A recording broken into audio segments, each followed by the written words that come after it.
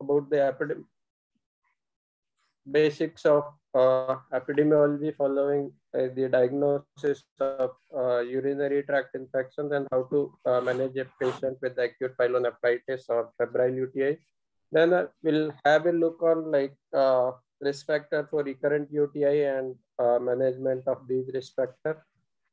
Before I begin, there is a disclaimer that a lot of content of this talk is being taken from the latest revised clinical practice guideline by Indian Society of Pediatric Nephrology, which are yet to be published. Probably next 4 to 6 months we'll have those guidelines.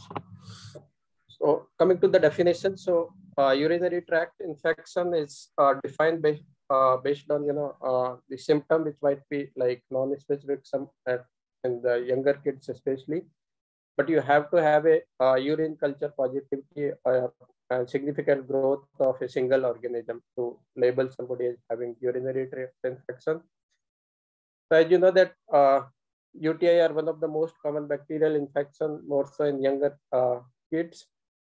Almost 30 to 40% of these children who develop febrile UTI may have underlying abnormality of urinary tract. So that's why it's important to evaluate them carefully. And another important significant about your febrile UTI that almost 10 to 30% of these kids might have recurrence over the next 6 to 12 months.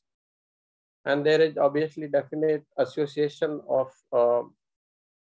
febrile UTI that it might lead to long-term, kidney damage.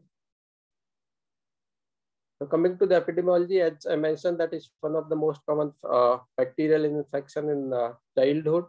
Its prevalence does vary as per the age of the kids and gender, as well as race and circumcision status. So if you look at this figure, initially during 3 to 6 months, it's more common in boys as compared to girls, but as age increases, it's predominantly girls tend to have more UTI compared to boys. And if you look at the overall data, febrile infant presenting to emergency room, almost 7% of those kids have like probability of having underlying cause of febrile or fever is urinary tract infection. So coming to the classification, so we can classify urinary tract infection based on their site and symptom as well as factors associated with them. So infection which is chiefly involved, your kidney parenchyma are classically termed as pyelonephritis, when your urinary tract infection localized to bladder and urethra is labeled as cystitis. You can have, the asymptomatic bacteria, which is in classical sense is not urinary tract infection, but you have significant growth of bacteria without symptoms. So it's termed as asymptomatic bacteria. Then you have symptomatic UTI, which can be like febrile, but you might have non-febrile symptomatic UTI.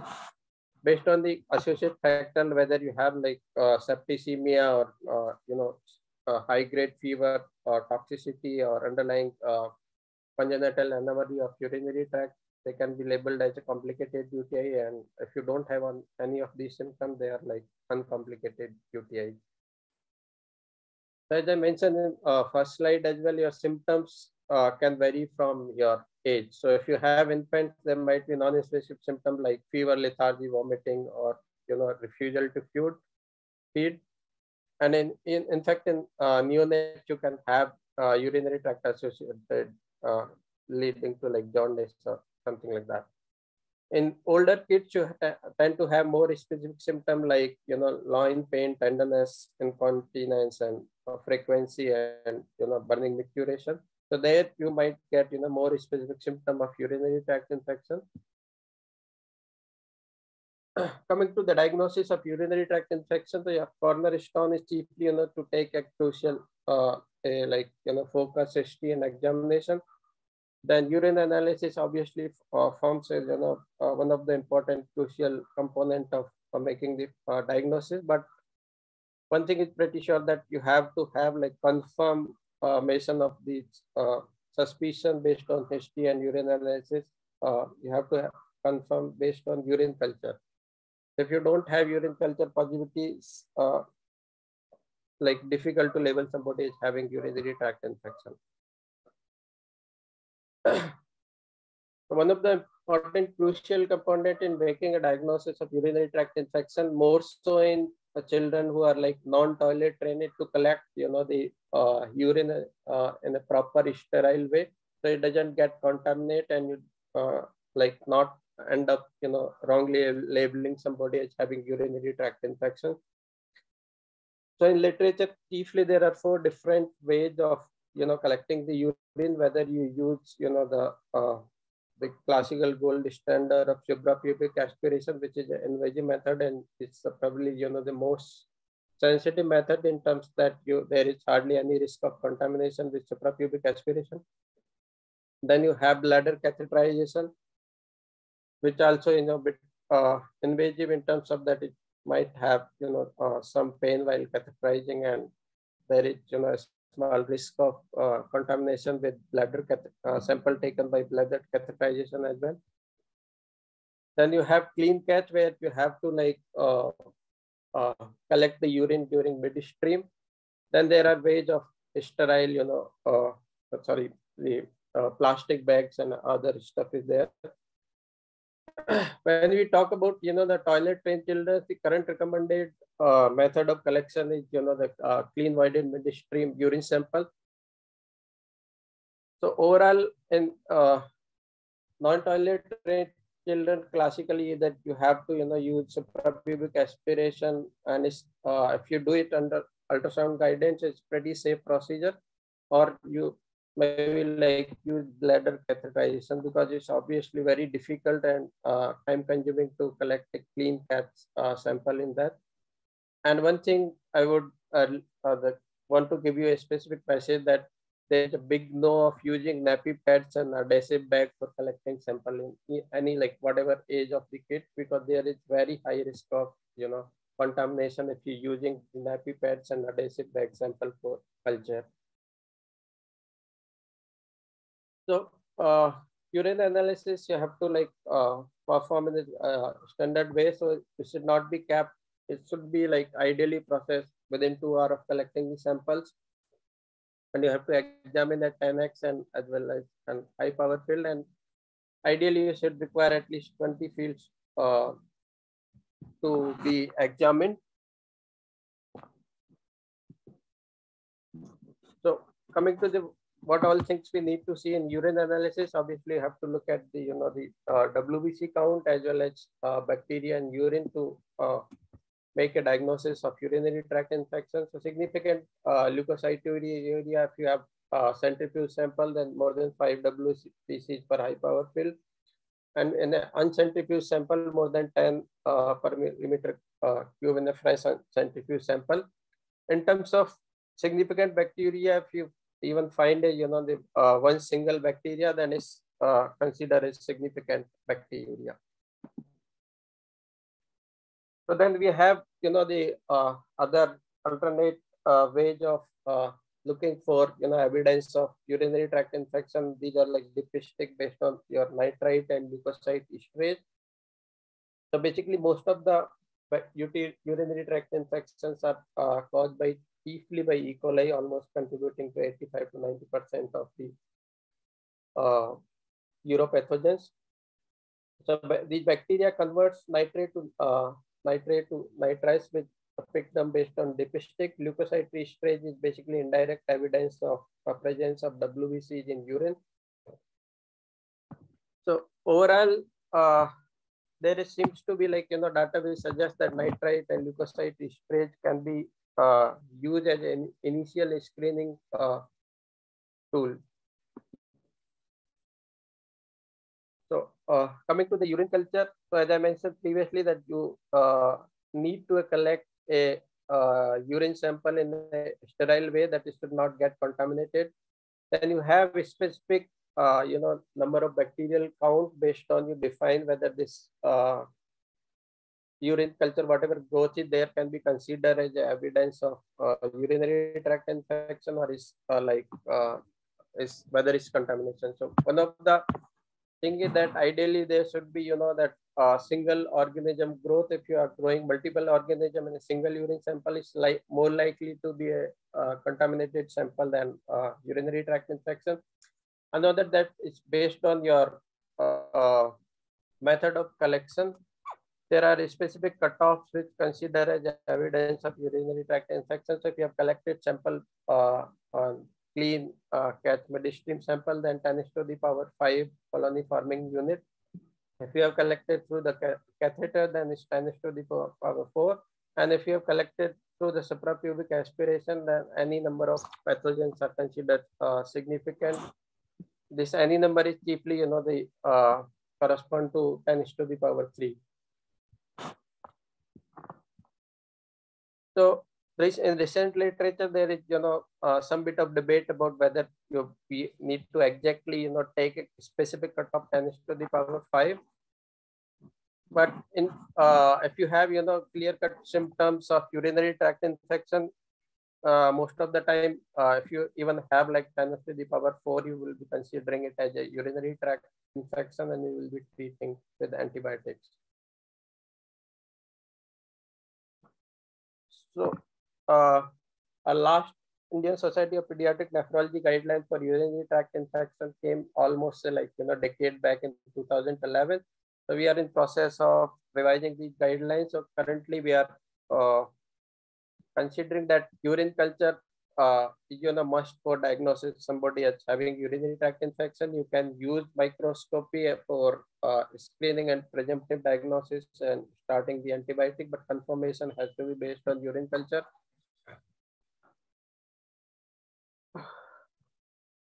So I want you to focus for a minute on this table,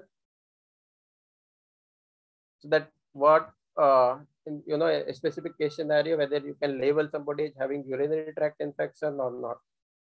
So if you have all three symptoms are there, there is a leukocyturia and you have culture positivity, there is no doubt that is urinary tract infection. In some of the patient you might have non-specific symptom, like some bit of dysuria, vomiting, especially in young infants. If you have leukocyturia, significant leukocyturia with urine culture positivity, you still will end up this as labeling urinary tract infection. You have to treat it. Even, in some proportion of patient, you might not find significant leukocyturia, but there are classical symptoms of UTI and you have culture positivity. Then you also have to label it as UTI.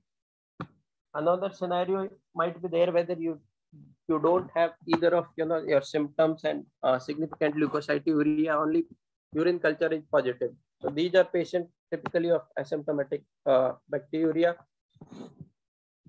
So if you have symptom and there are WBC in the urine, which can be scenario with many febrile infection, in fact many viral infection, but your culture is negative, you can't label this patient or this particular kid as having UTI. So your culture has to be positive to somebody as labeling as urinary tract infection.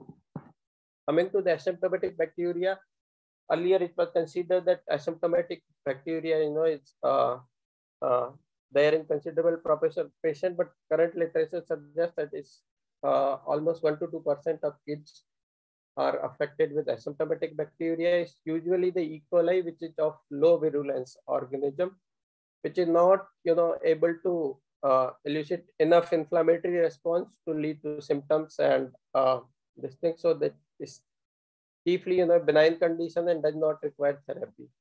So if you treat this asymptomatic bacteria, might end up getting the antimicrobial resistant and UTI with multi-drug resistant organism. So currently our guideline would going to be recommend that we don't need to treat asymptomatic bacteria and we don't need the confirmation of treatment of a acute UTI with the following culture or repeat culture.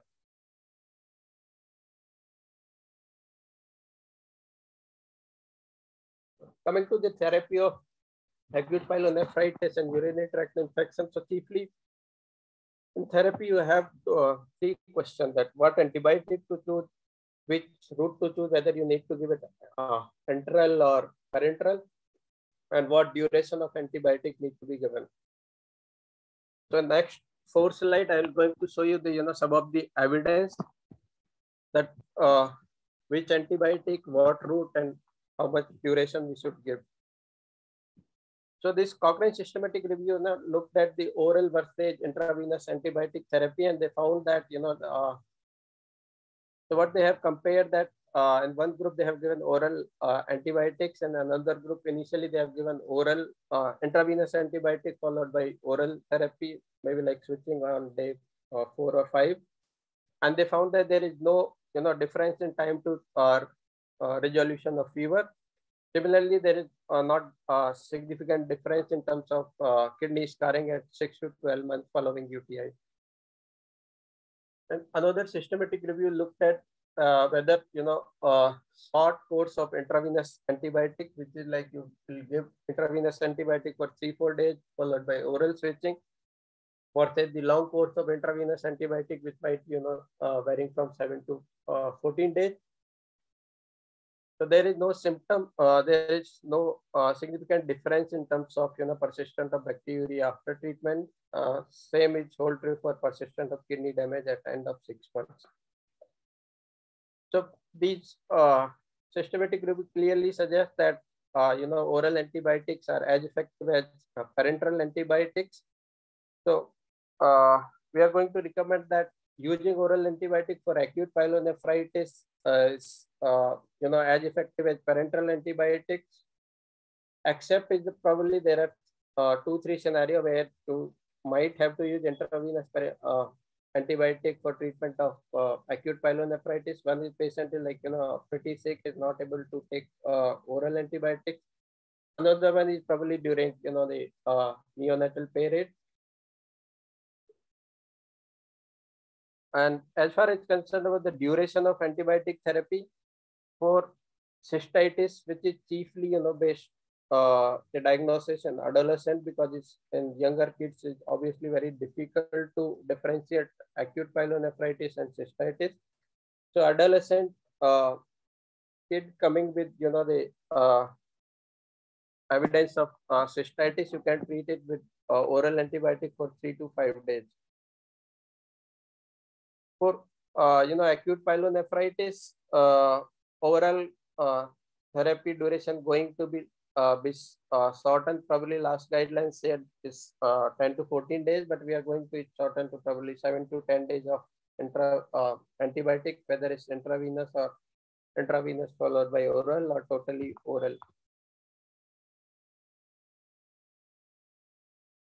So in current scenario, based on evidence, when you encounter a patient with febrile UTI, you will diagnose it based on your urine analysis and diagnostic and urine culture. If it's cystitis, you will treat it for like 5 days. With acute pyelonephritis, and patient have probably like very young infant of less than 3 months, evidence of high grade fever and marked toxicity, and is unable to take oral therapy, then you will give intravenous antibiotic maybe for 3 to 4 days, depending on response to symptom. Once you have this thing, then total courses need to be given for almost 7 to 10 days.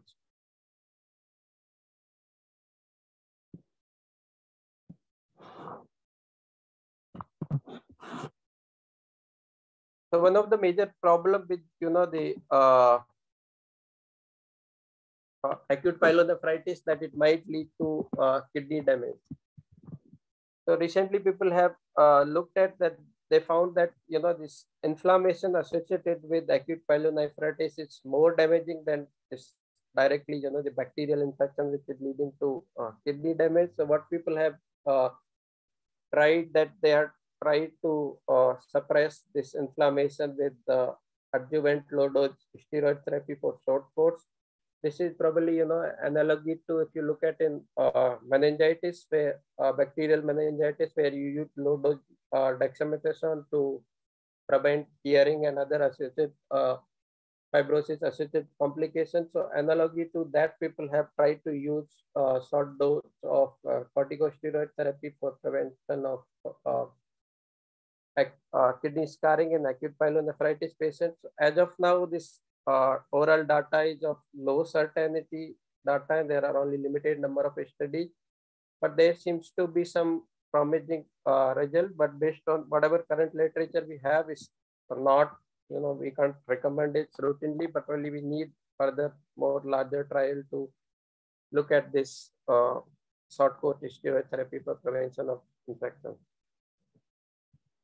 So coming to the the imaging part. So if you are seeing a patient with febrile UTI with first episode, you need to do ultrasound. A good ultrasound is required, because as if you remember, I mentioned in first and second slide probably that there is a considerable proportion of these patients with febrile UTI do have underlying congenital anomaly of urinary tract, almost 30 to 40%. So you have to do good ultrasound. If there is any abnormality, whether it's the presence of hydronephrosis or erythrocyte, or the thickened bladder, or maybe like discrepancy in kidney size.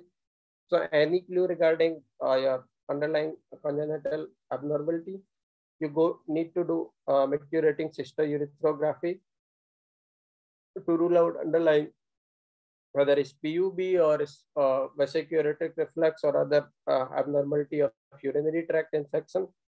Simultaneously, you need to assess for the bladder bowel dysfunction. So what is bladder bowel dysfunction? I'm going to discuss in next slide.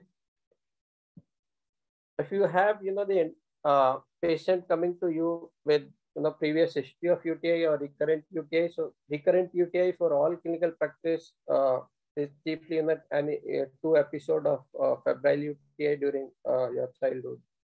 So it does not have to be like within 6 months or within 1 year. You have to have 2 episodes of febrile UTI. So for all clinical practice purpose, any 2 febrile episode of UTI during childhood are considered as recurrent UTI. So if you have a child with recurrent UTI and a urinary tract infection causing by non-E. coli UTI within 2 years of life, then even if there is no abnormality on ultrasound, you directly go for maculating cystourethropy, because these kids would have higher risk of having the underlying kidney or urinary tract abnormality. Another point which I want to highlight here is the DMSA. So DMSA is chiefly done to look for the kidney scarring, and it's ideally need to be done 4 to 6 months after a febrile episode of UTI, because if you do it immediately or during acute febrile episode, you might get non-specific uptake defect, which are chiefly the evidence of acute inflammation. So you might confuse them with the permanent kidney damage or kidney scarring. So DMSA has to be done after 4 to 6 months of your UTI episode to detect the persistent or chronic kidney scarring, which is actually can associate with long-term consequences. So coming to the recurrent UTI, as I mentioned, almost 30% of children might experience recurrence of UTI during 6 to 12 months of your last febrile UTI episode. The current chief risk factor which can contribute to recurrence of UTI is that you have the structural anomaly of urinary tract, which might be chiefly the primary vesicuretic reflux, or there is bladder bowel dysfunction. Younger kids tend to have more frequent UTIs, so does the boys who are uncircumcised.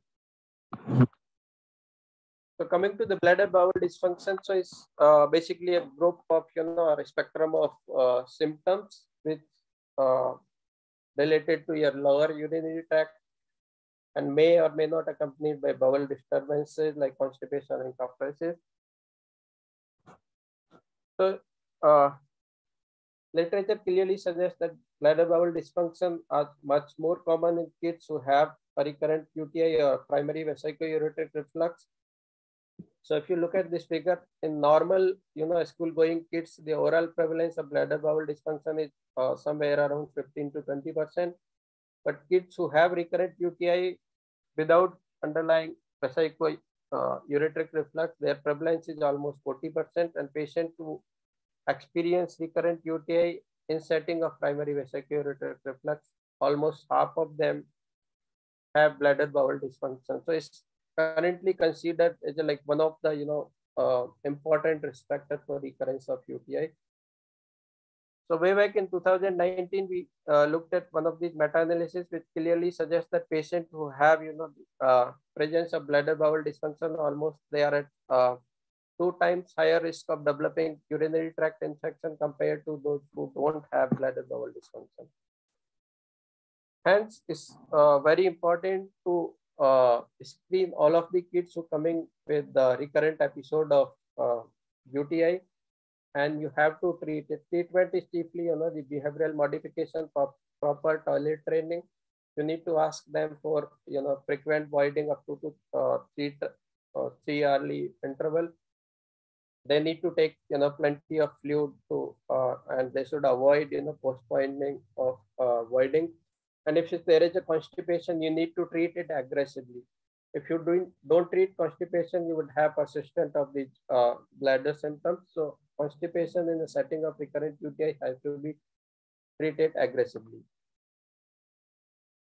Coming to the one of the other important risk factor is vesico-ureteric reflux. Is basically retrograde flow of urine from bladder to urinary tract, and it's a aberration in, during development process which lead to the loss of this wall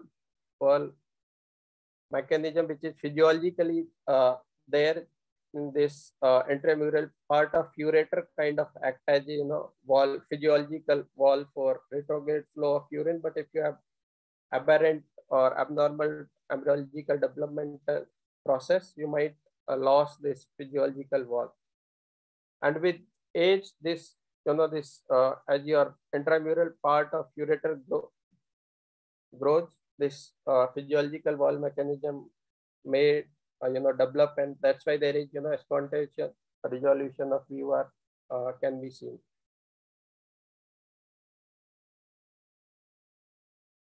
VR can be graded based on your finding in the maturity cystoureterogram from grade 1 to grade 5, and this is based on international reflux studies in 1980s.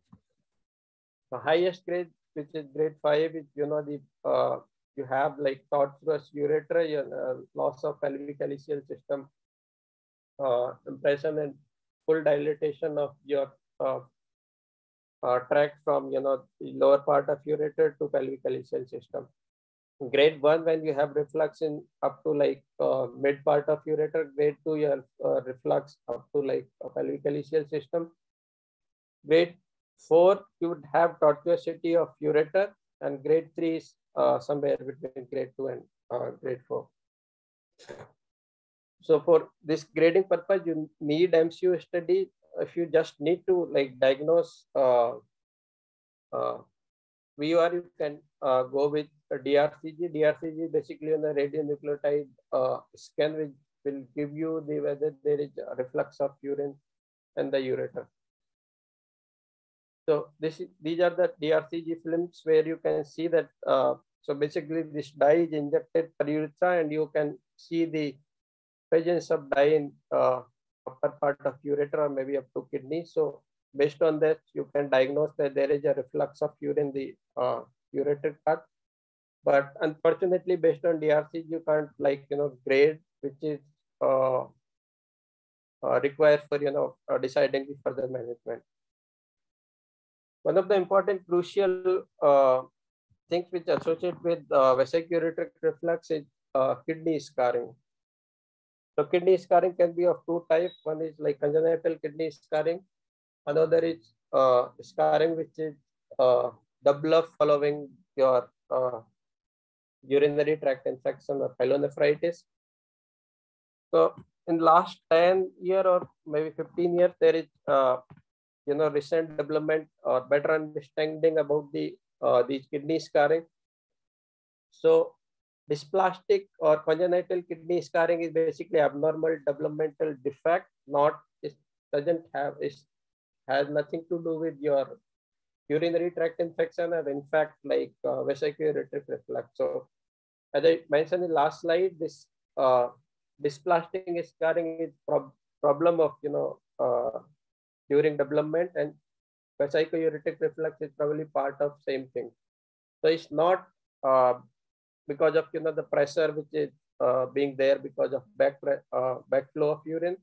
Is a abnormal developmental defect. So there on DMSA you have like symmetrical contraction of the kidney compared to the acquired post UTI scarring where you have focal defect in one part of cortex.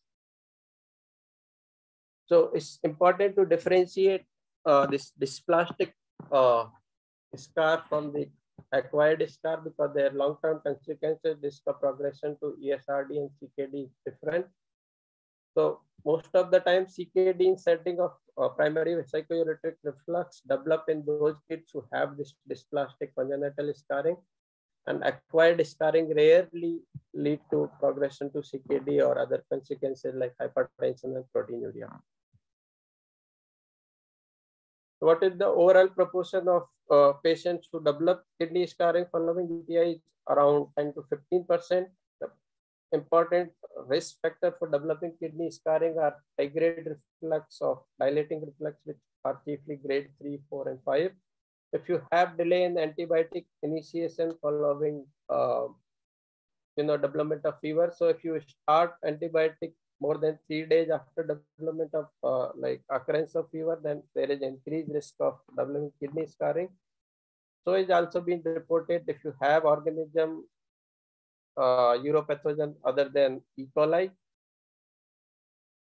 So these are the important risk factors for kidney scarring. Coming to the management of vesicular-ureteric reflux. So currently there are 3 ways of managing them, whether you do surgical reimplantation or you use endoscopic deflux to the block that retrograde flow of urine, or you use conservative management, that is antibiotic prophylaxis. So there is huge debate that which one of them to be intervention to be used for management of vesicular-ureteric reflux. So next maybe 6-7 slide, I will try to clear that which management to be used for which patient. So when you compare of these 3 interventions, so antibiotic prophylaxis, is conservative. You don't need to go for surgery, and it's obviously relatively cheap. But problem with antibiotic prophylaxis, there is an increased risk of antimicrobial resistance, and it's not effective in preventing the kidney scarring formation. Deflux does prevent your UTI, but problem of endoscopic deflux, that is, as of now in India is pretty expensive, and a common person probably can't afford it. And another issue that there is high risk of failure rate. So you might have to do 3, 4, or 5 sessions of these things almost. It depends on training of surgeon, that failure rate may be there like 30 to 40% of failure rate. Obviously surgery, you are kind of treating that underlying abnormality, but it obviously is like invasive procedure. Child has to go to anesthesia and other stuff. And another problem with surgery that it doesn't change your long-term outcome. It's almost as similar to as antibiotic prophylaxis. So it's, even if you reimplant or surgically correct the reflux, it's not going to change your long-term outcome in terms of the progression to CKD, hypertension, or proteinuria. Unfortunately, we don't have much literature comparing the antibiotic prophylaxis versus surgery. Whatever literature we have is from 90s and 80s. So this systematic review looked at the studies which have compared antibiotic prophylaxis versus antibiotic prophylaxis with surgery. So unfortunately, we don't have any RCTs directly comparing surgery versus antibiotic prophylaxis. So in this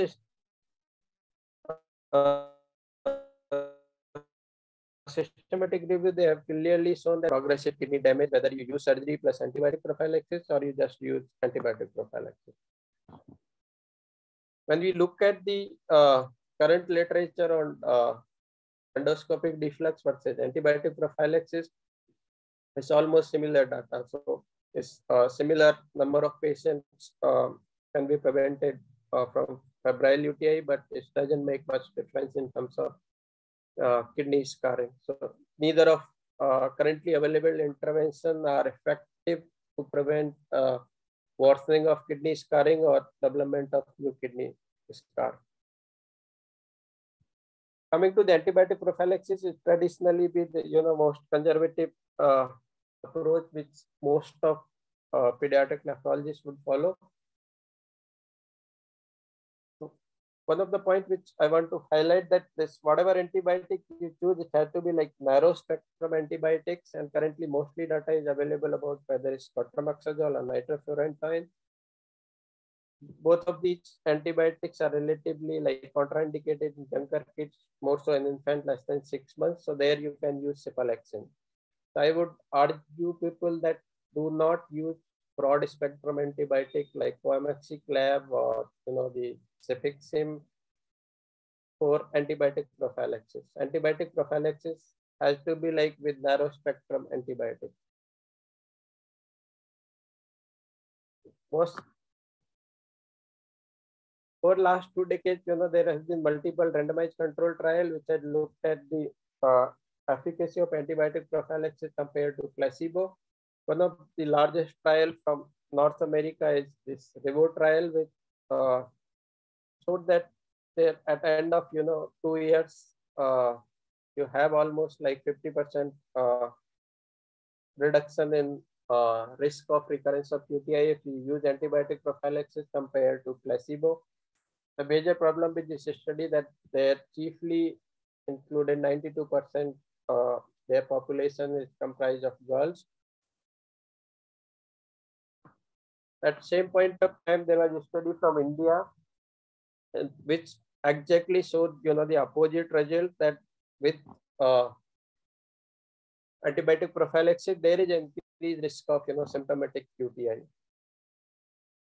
The most likely explanation for that study from India had chiefly comprised of boys, and it was like the high grade reflux.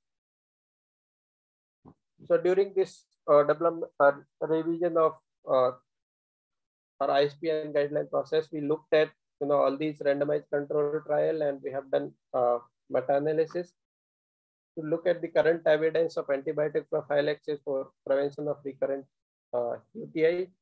The patient is, do not have any other congenital anomaly or vesico-ureteric reflux, and they have recurrent UTI.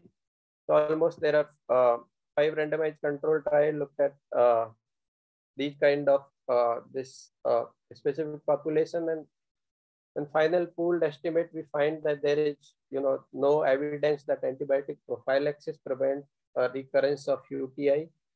So we are going to clearly recommend that do not use antibiotic prophylaxis for prevention of UTI in children with normal urinary tract. It's not going to work. But when we look at the patients who have dilating VUR, which is grade 3, 4, and 5, almost there is 3 times higher risk of developing or having recurrence of UTI compared to non-dilating VUR. So we kind of did perform the subgroup analysis, or we have kind of dissected out the data that what's the efficacy of antibiotic prophylaxis in low grade non-dilating VUR compared to dilating VUR. So for grade 1 and 2 VUR, if you look at there, this relative risk of preventing UTI or reduction in febrile UTI is almost crossing your 95 CI. So it may or may not be effective in preventing the UTI. But when we looked at the high grade VUR, there seems to be like moderate certainty evidence that it does reduce your risk of developing febrile UTI by almost 36%. The another important crucial part I mentioned is prevention of kidney scarring, but currently available evidence does not suggest that using antibiotic prophylaxis prevent kidney scarring. The major problem with antibiotic prophylaxis that, this might increase risk of developing UTI with multi-drug resistant organism. So this risk is as high, they are like 6 times higher odds of developing UTI with multi-drug resistance uropathogens. So based on whatever data I've showed you in last 3-4 slides, current recommendation would say that would use antibiotic prophylaxis only children with high-grade VUR, and this antibiotic has to be the quatramoxazole or nitrofurantoin, and for children younger than 6 months, you can use cephalexin. There are specific scenario where you might the exception to this circumstance, like if you have bladder bowel dysfunction or younger infants, where one might consider using antibiotic prophylaxis. But as of now, the data which is there only for high grade VUR. Another question with antibiotic prophylaxis, how long one need to keep giving it. So last our guideline recommended up to like 5 years of age. So we kind of going to modify that. You can consider stopping antibiotic prophylaxis once you do not have febrile UTI in last 1 year, given the fact that child has to be like toilet trained and there is no evidence of bladder bowel dysfunction. So you can stop antibiotic prophylaxis as early as in a kid of 2-year-old, but these conditions need to be fulfilled. That child is toilet trained, there is no evidence of bladder bowel dysfunction, and no history or recurrence of febrile UTI in last 1 year.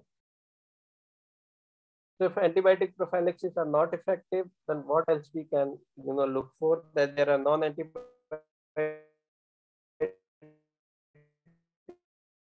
intervention. One of them is the cranberry product. So cranberry products does contain something called proanthocyanidin, which inhibits the adhesion of your E. coli to uroepithelial. So that's how it prevents the development of infection. In last year, we looked at the at least 5 randomized controlled trials, which does suggest that if you use a cranberry product, this might reduce the recurrence of febrile UTI by almost 50%. Problem is that is overall, the low certainty evidence, only like small RCTs. Another major problem with cranberry product that to prevent UTI, you need to ingest a large amount of cranberry juice, almost like 60 to 72 milligram of cranberry. This proanthocyanidin containing juice has to be ingested to prevent UTI. So that is one of the major problems. As far as probiotic concern is, as of now we have only like very 2 small RCTs. So further trial or further larger studies are probably needed. Circumcision does play a crucial role in. Hello. Dr. Jitendra, just a small announcement of about 40 minutes into your lecture. So I do hope you will be able to summarize because there are a lot of questions from the audience. Thank you. Yeah, I'll try to cover up in like next slide. So circumcision, there has been a lot of literature on circumcision and recurrence of UTI. So whatever current evidence we have summarized in this systematic review, which we have performed as part of this process of development of this new guidelines. So it's whatever data we have is clearly suggests that circumcision is effective in preventing urinary tract infection, and especially in boys who have high-grade VUR.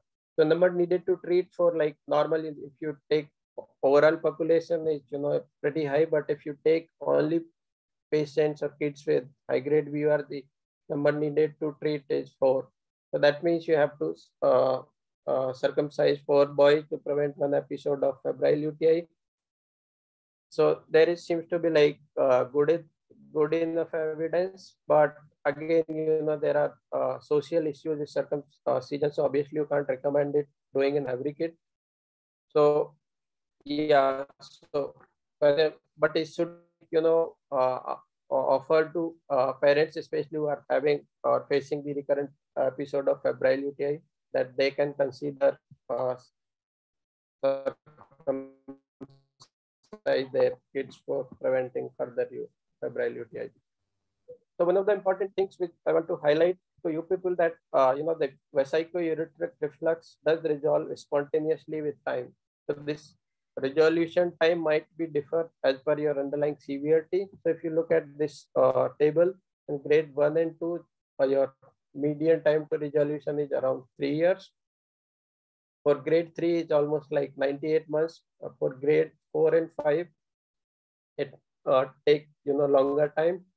But another important thing that with time this grade might downgrade. If somebody is having grade 5, it might downgrade to grade 3 and grade 2. And as I showed you in one of the previous slides, that if you have low grade VUR, risk of recurrence of febrile UTI is much low compared to somebody is having grade 4 and 5.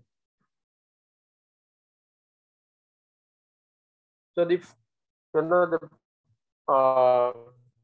current expert would say that giving all the fact that VUR does resolve with time, and there is hardly any data to superiority of surgical intervention of deflux or reimplantation compared to antibiotic prophylaxis.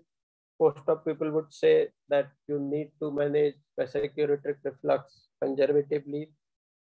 That too, if you are having recurrent episode of febrile UTI and high-grade VUR.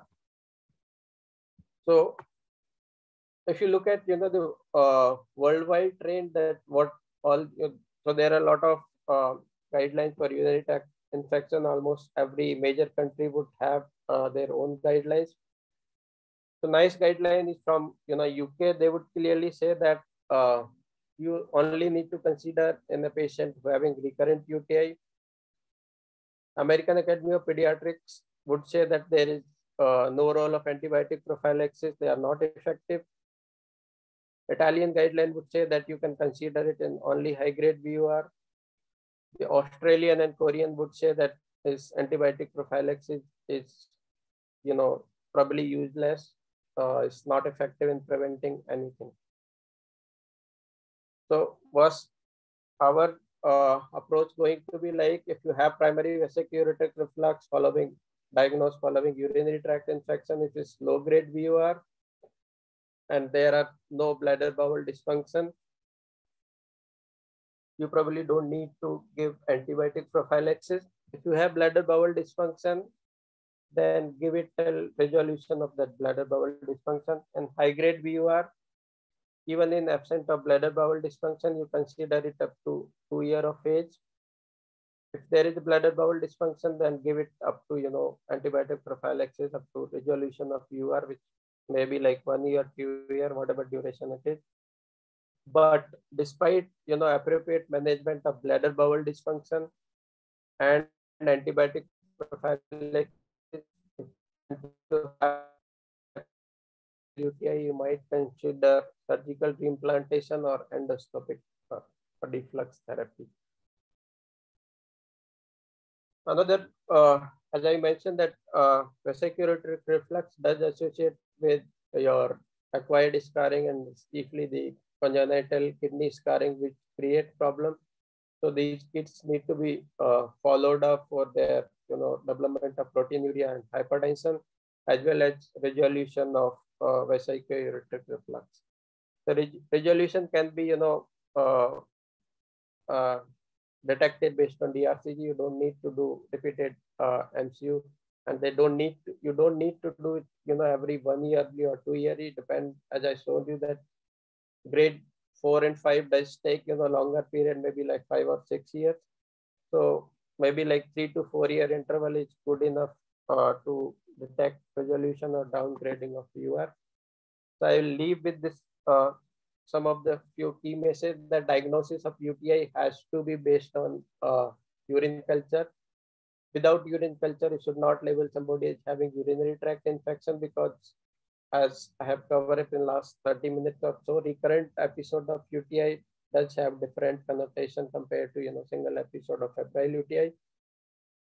Another important key message that oral antibiotics are as effective as parenteral for management of acute pyelonephritis. So you don't need to give injection or injectable antibiotic for every episode of UTI. And probably duration is going to come down from 14 days to probably 7 to 10 days. Kidney damage can be prevented if you start antibiotics early. And as far as management of recurrent episodes of UTI, only patients who are high risk of recurrence, which are chiefly dilating BUR and bladder bowel dysfunction, would get some benefit of management with continuous antibiotic prophylaxis, low dose antibiotic prophylaxis. Most of the patients with BUR would not require surgical intervention. A very small proportion who develop continue to have febrile UTI despite proper management of bladder bowel dysfunction and antibiotic prophylaxis. The last key message is that the whatever CKD in these patients would happen is because of congenital dysplasia and because of developmental defect, rather than the acquired UTI, which acquired scarring, which is after the UTI. So yeah. Hello. Okay, Jitendra, thank you. Thank you for evidence-based lecture on the current management of UTI and also a sneak peek into the guidelines. So we have quite a number of questions from the audience. So the first question was, what are the positivity rates of urine samples in UTI? I presume that the participant is asking for culture positivity rates or leukocyte or dipstick positivity rates. Positivity rate of urinary tract infections. That is culture positivity. If there are 100 urinary tract infections, if untreated UTIs come to you, I presume that is what the participant wants to know. 100 patients with urinary tract infections come to you, then how many would you get a urine culture positive, and how many would be dipstick mentioned, positive? the culture positivity, we do take a cutoff. So as I told you, the clean voided sample is 10⁻⁵. Currently recommended cutoff is 10⁻⁵. So with that cutoff, the you would have 85 to almost 95% patient having the culture positivity, but still you will miss the actual UTI probably in 5 to 7% of the patient. That is, it's very difficult to differentiate contamination from actual UTI. So whatever current cutoff 10⁵ would give you a true positivity rate of almost like if I have to give you one single figure, it's probably 90 to 95%. What about the dipstick? How often will that be positive? Leukocyte nitrate or both? Leukocyte nitrate. So I think the current evidence is, I think we are still in the process of having this systematic review result. I think any one of this Mahesh or anybody from AIMS there, Georgie, I think they are still performing that systematic review. Okay. So whatever last data I have is this one, that leukocyte esterase alone is around 83% sensitivity, specificity of 78. If you use either of them, is 93% sensitivity and a specificity of 72%. Okay, thank you. Another question is, till what sample should we do urine sample by catheterization, and when can we start clean catch samples for culture? You asking a specific age? Yeah. What age is the cutoff for midstream clean catch, and vis-a-vis compared to catheterization. So there is no cutoff like that. If you can collect it in infant, is well and good. There is like no like contraindication or cutoff that you can't use clean cache sample in younger kids. You can, if you can collect it like a sterile way, then you like you can use it for urine culture. In fact, in non-toilet trained kids. Yeah, but commonly we use it all toilet trained children. We can use midstream clean catch if they are able to void on command, but, and able to hold what the I mean urine. what I mean is there is no contraindication that you can't use in non-toilet children. If you are following the sterile technique and you are able to collect, so you can use it for like culture specimen. Yeah, sometimes it does happen that when we are preparing the child for a suprapubic aspirate or for a catheterization with the coldness of the betadine or iodine that we use, sometimes the child voids, and sometimes that may be your attempt to capture it in a clean catch fashion. That is a practical difficulty that is faced. Okay, another question is, in a child with cystitis on ultrasound and without any clinical symptoms, and child also has phimosis and poor growth, should he be treated for UTI on the basis that he has poor growth, he has phimosis and cystitis? No clinical symptoms. So cystitis on ultrasound is, like pretty much non-specific finding, which I see, every day in like a lot of kids, if you get the ultrasound done for whatever purpose. So one is, has to be like, the urine culture has to be like positive for single organism. And, there has to be like, some symptom of suggestive just based on because on ultrasound, the whatever radiologist reports are like pretty much non-specific things, cystitis. So there has to be culture positivity and some symptom to like treat kids having cystitis or urinary tract infection. Right. So another question, I have answered this in chat already, but it is good to reiterate. What is the rationale of starting antibiotics in a patient with signs and symptoms and abnormal urine routine? Should we wait for culture to start antibiotics, or treatment should be started promptly with the symptoms and abnormal, dipstick or urine analysis? So as you know, that culture does take time to give you the final report. And if you have to wait, so it has to be like, the balance or probability of, your symptoms and whatever urine analysis findings you get. So I would rather, start antibiotic therapy rather than waiting, because as I clearly showed you, if you delay the therapy for more than 3 days, there is a higher risk of developing kidney scarring. So it depends on your, clinical decision making, that how high on card is like in that particular case, or child is you are suspecting as having lower urinary tract infection. So I would suggest that if you strongly suspecting or there is good enough symptoms and urine finding of suggestive of urinary tract infection, you should not wait for culture report to start antibiotic therapy. Yes, prompt treatment is mandatory for urinary tract infection management. Okay, the next question is, are afebrile episodes of UTI, somebody has having maybe dysuria, and I presume that culture is positive. Are they considered in the definition of recurrent UTI? Yes, they are very much considered in, if you have symptomatic UTI, they are very much should be considered as a part of recurrent UTI. Recurrent UTI, not just like febrile UTI. Sure. Okay. And is there any time frame for recurrent UTI? That is 2 episodes in 6 months or 3 in a year, or is there any time frame for recurrent UTI definition? Somebody has an infection at 1 year and then the next infection at 2.5. Do we evaluate or not?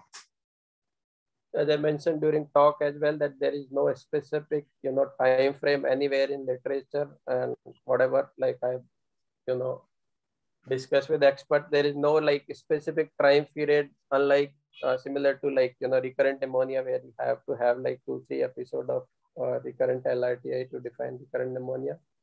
So for all clinical practice purpose in childhood, any 2 episodes of symptomatic UTI need to be taken as recurrent UTI. So like there is no single time frame to label somebody having recurrent UTI. Yes. And is there any time interval? What's the actual time interval between a UTI episode and MCU? After treatment, when should we do the MCU? What is the time frame? So once you are sure that patient is treated, there is resolution of clinical symptoms. There is no specific recommendation that how long you can wait, but for maybe like within 2 weeks you can do it safely.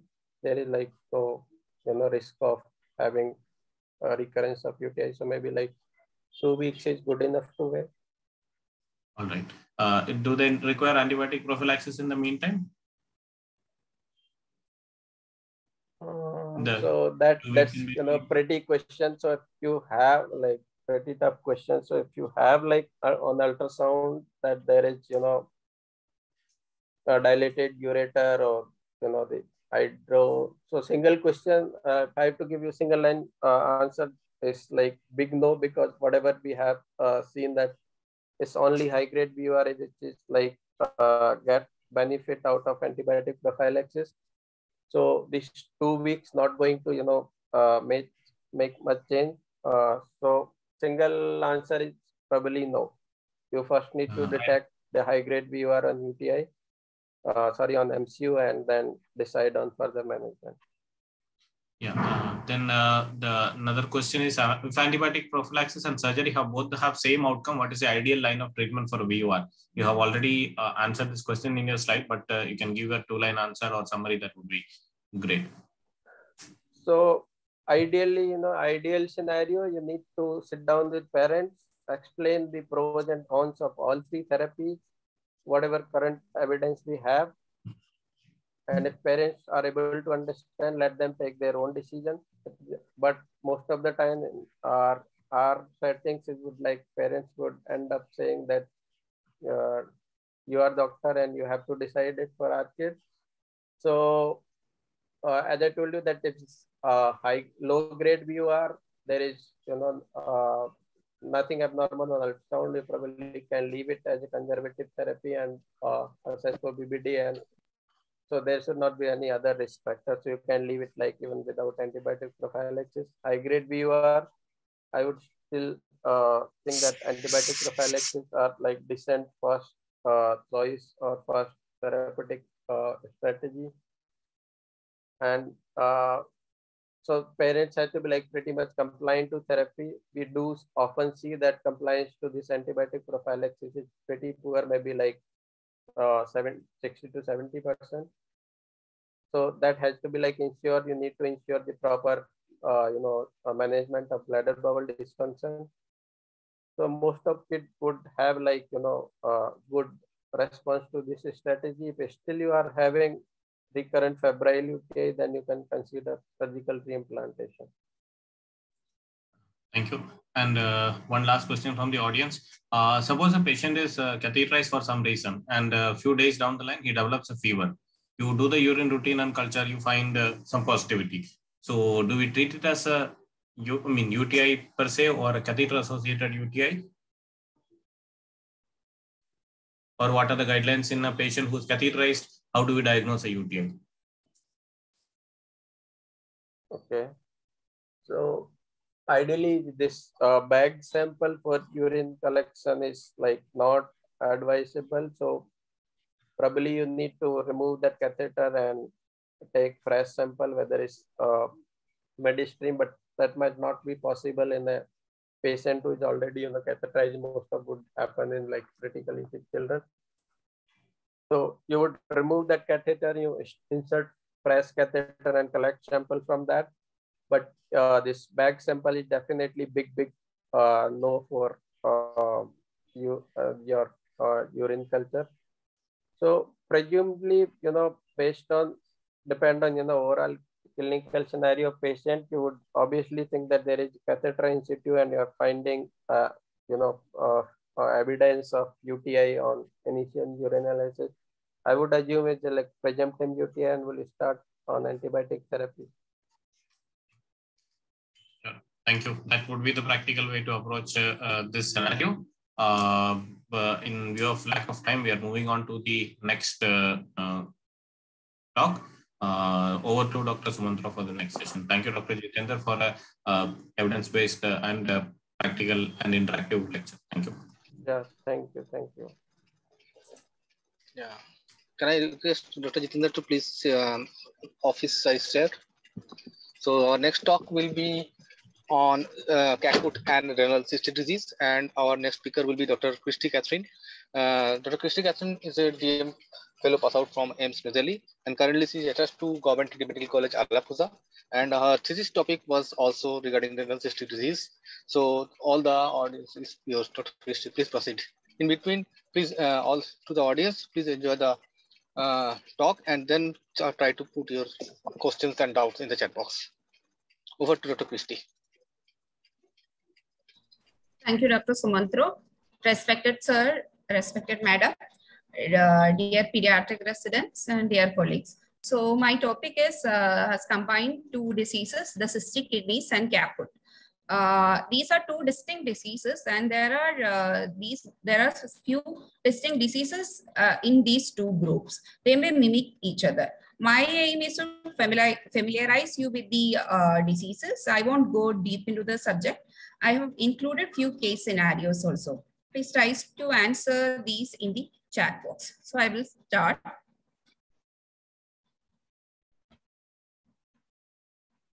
These topics will be discussed in the presentation. So starting with the cystic kidneys. The first question is, how will you identify cyst in the kidney? Cyst usually we identify in the imaging or in the pathology. In the imaging or the ultrasonography, we identify the cyst as hypoechoic or anechoic lesion. You can see the anechoic lesions here. These are the cysts. Here also you can see anechoic lesion. These are the cysts. Here you can see very small anechoic lesions. These are also cysts. So here along with the cysts, you can see that the corticomedullary differentiation is lost. Here also we cannot distinctly say between the cortex and the medulla. What you see here is this look anechoic, but this is the hypoechoic medulla of a normal ultrasonography of a kid. So if you change the view or change the check the vascularity, then you can differentiate between the hypoechoic medulla and the anechoic cyst. Simple cysts exist in children too, but the frequency of the simple cysts increases as the age advances. So what is the pathology of cystic kidneys in any person? Cysts are formed by the dilatation of the glomeruli or any part of the nephron, or after a loss of tissue, after a tissue damage. The pathogenic mechanism is attributed by the defect in the primary cilia or pathways affecting the cell signaling or proliferation. The dilatation of the tubules and cell proliferation is specifically affected, especially in case of autosomal dominant polycystic kidneys and autosomal recessive polycystic kidneys. Tissue fibrosis and dilatation of the collecting tubules are especially affected in nephronophthosis and autosomal dominant tubulointerstitial kidney disease. Nephronophthosis is autosomal recessive tubulointerstitial kidney disease. So usually these cystic kidneys are called ciliopathy because the primary cilia is the culprit. Primary cilia is a non-motile cilia. It is a microtubule-based axoneme covered by a specialized membrane. There are 9 peripheral microtubule doublets arranged around a central core. They sense extracellular signals and transmit inwards. They regulate the cell proliferation, differentiation, cell porality, nerve growth, and tissue maintenance. How did the cilia and cystic kidney link in? This is by the unified theory of cystogenesis. When the products of all genes that are mutated in the cystic kidneys in the humans, mice, or zebrafish were studied, they found that all were localized in the primary cilia or in the basal bodies or centrosome. That's how the unified theory of cystogenesis came. The cilia has different roles in different tissues. The clinical phenotype of the disease will depend upon the tissue-specific expression of the sensory cilia. So once you are suspecting a cystic kidney disease, we should get a clinical history and examination, radiological examination, and sometimes we may need genetics to conclude into a diagnosis, make a diagnosis. The most important diagnosis include the ARPKD, autosomal recessive polycystic kidney disease, autosomal dominant polycystic kidney disease, nephronoptosis and nephronoptosis spectrum disorders, autosomal dominant tubulointerstitial kidney disease. Management depend upon the diagnosis, and our management will depend upon the status of the renal function, what is the extent of the extrarenal manifestation, and is there a specific treatment available for the condition, then the management will add on that too. So from the history, antenatal detection is usually available. Usually done in diseases like ARPKD, nephronoptosis, very early onset ADPKD, HNF1 beta like TKD, there you can have an antenatal presentation. The oligohydramnios may indicate severity of the renal involvement, and while if the patient is having an oligohydramnios, we should watch out for the respiratory complications too. The most important history is the inheritance pattern. Whether the parents are involved or the siblings, parents and the siblings are involved, that may suggest an autosomal dominant inheritance that is present in autosomal dominant polycystic kidney disease or tubulointerstitial kidney disease. Some forms of caput or renal dysplasia are also inherited as autosomal dominant, and they closely mimic the cystic kidneys too. Autosomal resistance is suspected when you have a consanguineous marriage and siblings, parents are not involved and the siblings are involved. These disorders include the ARPKD or the autosomal recessive polycystic kidney disease, nephronoptosis spectrum disorders, some metabolic disorders with renal cysts. X-linked inheritance is seen in OFD. So next, after the inheritance pattern, we will look at the clinical features. Polyuria polydipsia is usually seen in nephronoptosis spectrum disorders, dysplastic kidneys, or in tubulopathies. Cardiac failure associated with cystic kidneys are often associated with the presence of hypertension, severe hypertension, which is expected in autosomal recessive polycystic kidney disease or in very early onset, where the patient is involved more when the age is less than 18 months, ADPKD is present. That is called a very early onset ADPKD. Hematemesis may be present in case of hepatorenal fibrocystic disease, especially the prototype is autosomal recessive polycystic kidneys, where the liver is affected by either by congenital hepatic fibrosis or the patient is having intrahepatic biliary radical dilatation or Caroli's disease. Polydactyly is seen in conditions like Bardet-Biedl syndrome. Bardet-Biedl syndrome is included in the nephronoptosis spectrum disorders. Inguinal hernia is an association of ARPKD. Retinitis pigmentosa, which may present as night blindness, is present in nephronoptosis spectrum disorders, Joubert syndrome, Bardet-Biedl syndrome. Molar tooth sign, you all know, it is associated with Joubert syndrome. Congenital hepatic fibrosis in hepato, as I have already mentioned. Hyperuricemia, hypomagnesemia, and diabetes seen in autosomal dominant tubulointerstitial kidney disease, especially when associated with the HNF1 beta variant. Skeletal dysplasia and ectodermal dysplasia seen in Sense-Brenner syndrome. It's under the nephronoptosis spectrum disorders. So while we have gone through the clinical features, now comes the imaging. The imaging, first thing you should look is presence of any caput. Is there any hydronephrosis? If the patient is having multicystic dysplastic kidney, that will make us make a diagnosis of secondary cyst. Then we should check the patient is having whether large size kidney, normal size kidney, or say small size kidney. Large kidneys are seen in ARPKD, ADPKD, infantile nephronoptosis, and HNF1 beta mutation. Small kidneys are seen in nephronoptosis, ADTKD, or dysplastic kidneys. While in the course of the disease, normal size kidneys may be seen in ADPKD, ARPKD, and nephronoptosis too. So the location of the cyst in the ultrasonography will depend upon the pathology. In case of autosomal dominant polycystic kidney disease, all the glomeruli and any part of the tubule can dilate. So any part of the kidney can have a cyst in case of autosomal dominant polycystic kidney disease.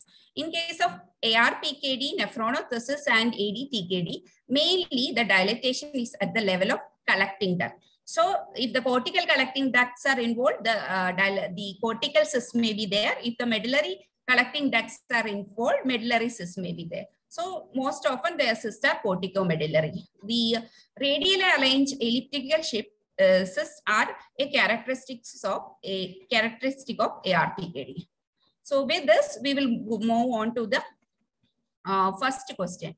We have an 8-year-old boy who complained of intermittent loin pain. So he was evaluated. His growth and development was normal. His ultrasound showed large kidneys with around 1 centimeter sizes. He has stage 1 hypertension. His renal functions are normal. What is the most probable diagnosis?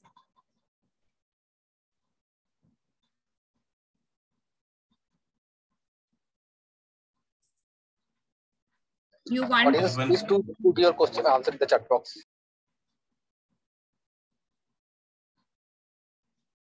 You want further history? Want to ask anything specifically? You can give a family history. You have to ask the family history and extrarenal manifestation. But here his mother is affected with large kidneys and cysts, and the diagnosis then becomes ADPKD. Very good. So ADPKD is a systemic illness with expanding cysts in any part of the nephron. It presents with decreased renal function, hypertension, proteinuria, and urine concentrating defect. These are the renal manifestations. Extrarenal manifestations include the liver cyst, pancreatic cyst, diverticulosis, cardiac valvular defect like MVP, intracranial aneurysm, cyst infection, hematuria, nephrolithiasis, and renal cell carcinoma are the complications. So the diagnosis is based on the family history. There are definite image-based criteria for diagnosis of ADPKD in adults. These include, one of them is unified criteria of 5.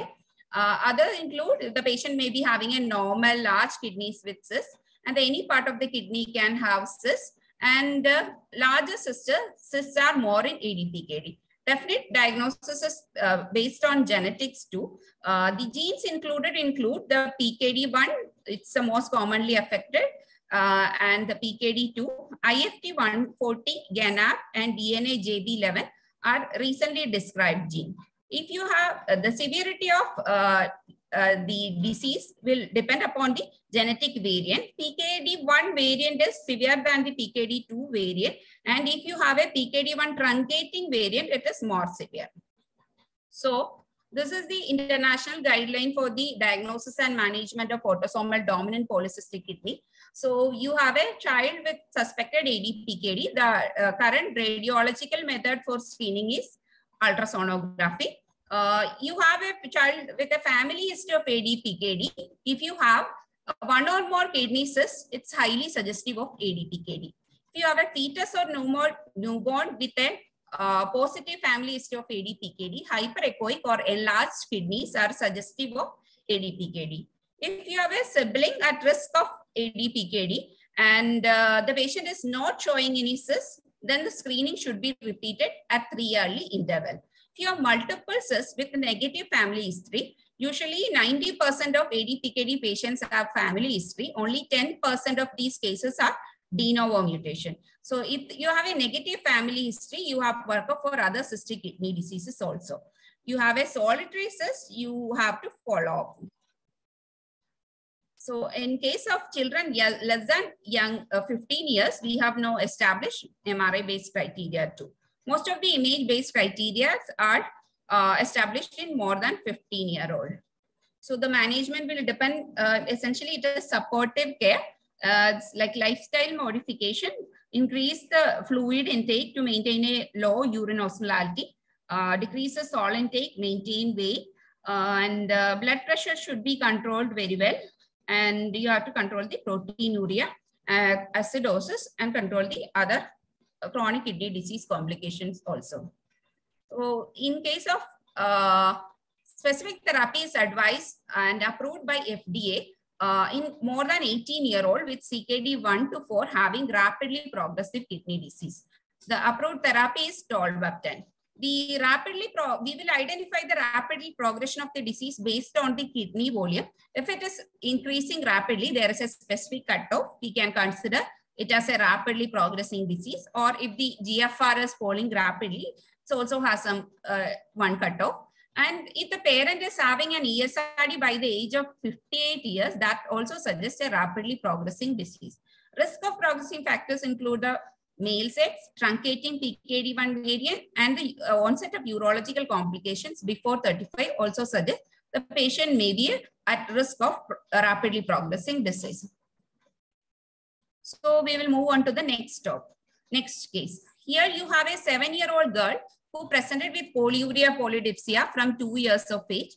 She has difficulty in night vision, which is refractory to vitamin A therapy. She is underweight and short. She has no hypertension, no acidosis, no alkalosis. She has deranged renal function with a stage 3 CKD. She has small kidneys with altered CMD with cyst. What is the most probable diagnosis? Anyone want to answer?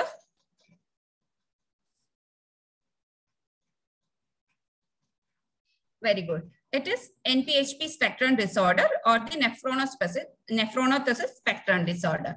So nephronophthosis is an autosomal recessive tubulointerstitial nephronopathy, most common cause of ESRD in the first 3 decades of life. The most common is the NPHP1 variant causing the disease. There are multiple genes which are etiological possibilities, and it causes multiple phenotypes of diseases also. Some syndromes with similar pathology that cause the nephronophthosis are included under the nephronophthosis spectrum disorders. The classification depends upon the age of reaching ESRD will be like infantile nephronophthosis. If the patient reaches ESRD below 2 years of age, the patient reaches ESRD around 13 years of age, till it's called juvenile nephronophthosis. If the median age of ESRD is 19 in case of an adolescent type of nephronophthosis. And it can be further classified depend upon the clinical features, whether there is congenital hepatic fibrosis, whether there is retinitis pigmentosa, or it can be classified further depend upon the gene involved, whether it is NPHP1 involved, whether it is NPHP3 or 4 involved. Like that also we can classify the disease. The renal manifestations of nephronophthosis include polyuria, polydipsia with renal dysfunction, early anemia. Extrarenal manifestations include retinal dystrophy, Bardet-Biedl phenotype, neurological manifestations in UVAD, hepatic fibrosis. Unlike the other cause of chronic kidney disease, hypertension is late except in case of infantile nephronophthosis. Proteinuria is late except in case of specific mutation causing proteinuria. Extrarenal manifestations include oculomotor apraxia, retinitis pigmentosa in case of ophthalmological involvement, then mental retardation, cerebellar ataxia, hypopituitarism in the central nervous system, elevation of hepatic enzyme, fibrosis, biliary duct proliferation in the hepatic system, phalangeal cone-shaped epiphysis, short ribs, polyaxial polydactyly, skeletal dysplasia in the skeletal system. Others include situs inversus, cardiac malformation, bronchitis, sterility, hyperlipidemia, ectodermal dysplasia, and obesity too. These are few extrarenal findings. This is the image of the liver which is showing extrahepatic biliary radical dilatation. So what is the finding here?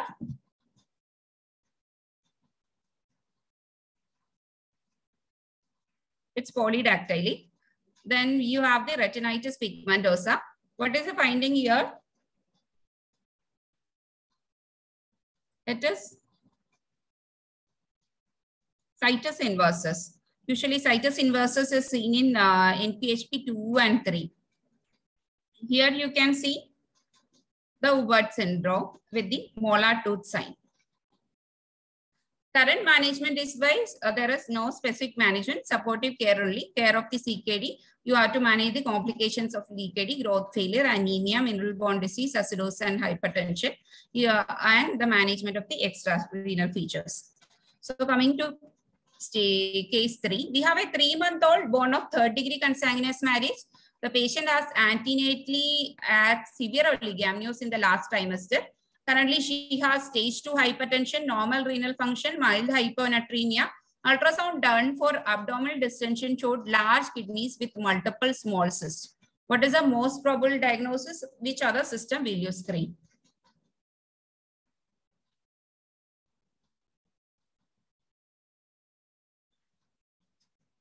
Okay, we usually use ARPKD. The term ARPKD, it's not ARPCKD, autosomal recessive polycystic kidney disease. It's not ADPKD. Here I have not mentioned about the family history, and I have mentioned that there is third-degree consanguinity too. And it is a typical presentation of ARPKD with a severe oligoamnios, severe hypertension, the early onset severe hypertension, and the kidneys filling the abdomen with multiple small cysts. So yes, it is ARPKD.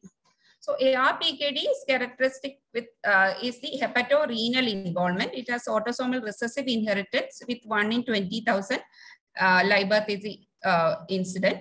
It shows fusiform collecting tract dilatation and causes massively enlarged renal cysts, massively enlarged kidneys. In the liver, there is ductal plate malformation causing congenital hepatic fibrosis or intrahepatic biliary radical dilatation.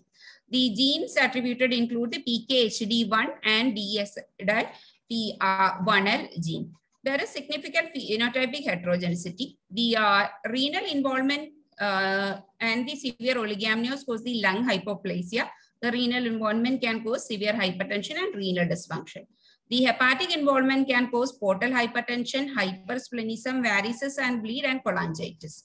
So the poor prognostic markers in case of an antenatal diagnosis include the oligoamnios at the second trimester, which may be associated with the pulmonary hypoplasia. If the patient is having a renal size more than 4 SD with oligomnias, it is almost having a 100% perinatal mortality. And the third characteristic is the total lung volume or the fetal lung volume for the age. It may suggest a lethal pulmonary hypoplasia. Postnatal care, we have to take care of the respiratory status. So I've already mentioned. Patient may be having a facial dysmorphism. We have to observe that. The long-term issues include the neurocognitive delay, inguinal hernia, cardiac issues due to severe hypertension. 1 year survival is around 80 to 85%, and the 10-year survival is around 82%.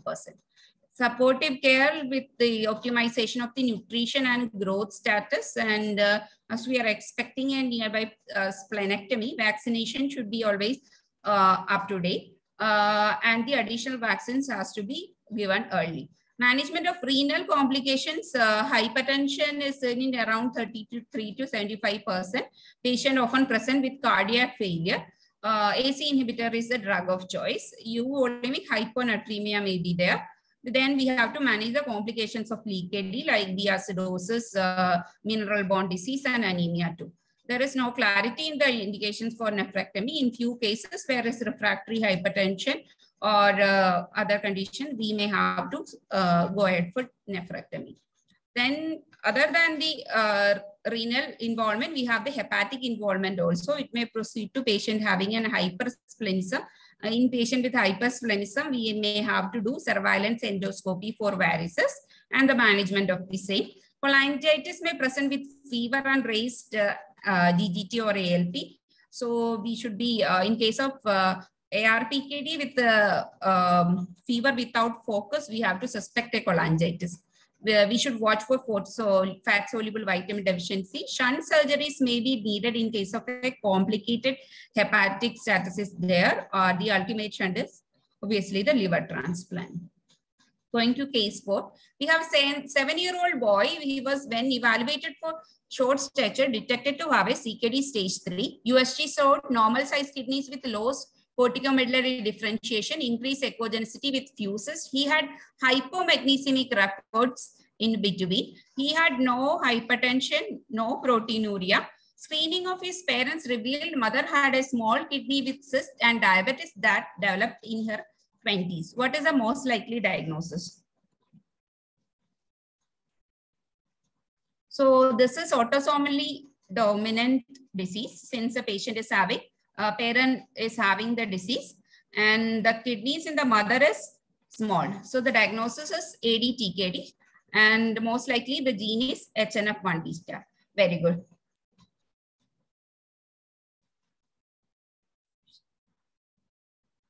So it's an ADTKD is distinct from, there are acquired tubulointerstitial kidney disease and the AR autosomal recessive tubulointerstitial kidney disease is the nephronopathy. So ADTKD ESRD is around 25 to 70 years. There is no delayed onset of hypertension with minimal proteinuria with microscopic or no hematuria. Hyperuricemia disproportionate to the degree of renal function is one important finding. Usually these patients may present with normal sized kidneys or small kidneys with corticomedullary cysts. The genes attributed include the UMOD, MUC1, REN, and HNF1 beta. So now moving on to the CACUT. So what is CACUT? So while the kidney, you know, the components include the nephron collecting system, vessel, the interstitial tissue, ureters, and bladder. The kidney is formed from the mesoderm, specifically the intermediate mesoderm in the posterior abdominal wall. While the during the formation of the mature kidney, we have two primitive kidneys, the pronephros and mesonephros, which become kidneys in the lower species, or they may form some remnant. The mature kidney is formed by the ureteric bud derived from the mesonephric duct and the metanephric mesenchyme. So you have the metanephric mesenchyme, and this is a ureteric bud which is derived from the mesonephric duct. They induce each other, and from the metanephric mesenchyme, the glomerulus, proximal convoluted tubule, loop of Henle, and the distal convoluted tubule arises. From the ureteric bud, the collecting duct, pelvis, and ureters arise. So there are multiple genes involved in the many steps.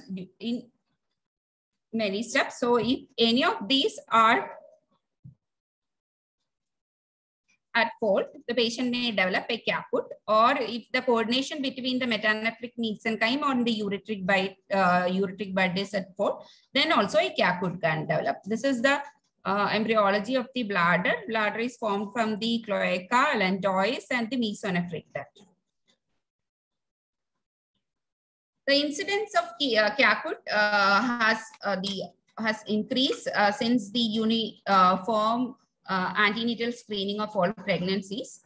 The renal anomalies is around 0.28% of all pregnancies, and 2/3 of this is hydronephrosis. Broadly, we can classify CACUT as those affecting the kidney number, size, and morphology, which include the renal agenesis, hypoplasia, renal dysplasia, and multicystic dysplastic kidney. That including the kidney position include the horseshoe kidney, ectopic kidney, or the pelvic kidney. Outflow abnormalities are present in PUJ obstruction, VUJ, or the vesico-ureteric junction of obstruction, duplex collecting system, mega ureters, or in the posterior urethral valve. Here you can see this kidney is small.